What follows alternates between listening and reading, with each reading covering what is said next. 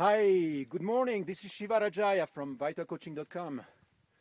I'm still here in Saddhu. This is day 8 of my journey in this beautiful Himalayan valley. And I'm exploring this morning with some new recipes. You know, eating in the wild here, what you eat and the way you eat is really one of the key ingredients to keeping you high on energy. That's unless you are a Saddhu and you have been here for 25 years and can feed yourself from the energy of the mountain directly. But for those of us who still need some food, you know, the kind of food that you eat is really essential. And yesterday I tapped into a new set of ideas. Is making some cookies or cakes. Not sure how you call them. These ones are based on some curry. You know, I have some masala spices.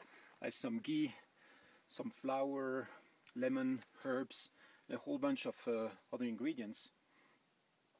Some stuff from the Ayurvedic store as well, some herbs, all sorts of things to keep you really good. And what I do, I simply put them for drying in the sun, you know, just out there for a while, cover them. Of course I don't have a dehydrator here, and once it dries out, then I put them also inside the cave, which is like at 10 degrees temperature, so they cool down, and then they are this crunchy, almost like frozen curry cakes. You know, it's not a taste that you would expect, but it's super delicious actually, and super high nutritious value.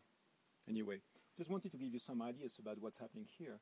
I've been doing the same kind of recipe yesterday in a sweet form, adding some chawanprash instead of the curry, and instead of the vegetables. You know, I don't have fruit here, so I cannot make them with fruit, but I could, you know, you have all sorts of variations that you can make, and you know, the idea is to improvise and be creative. This plate that you can see here, it's not the most glamorous plate, but I found it in the cave nearby.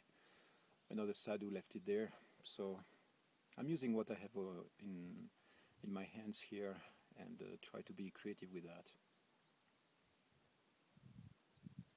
If you try it out, hope that you enjoy, and to get the taste really right, you know, just keep variating the recipe. These ones are extremely spicy. You know, I put lots of masala in it, lots of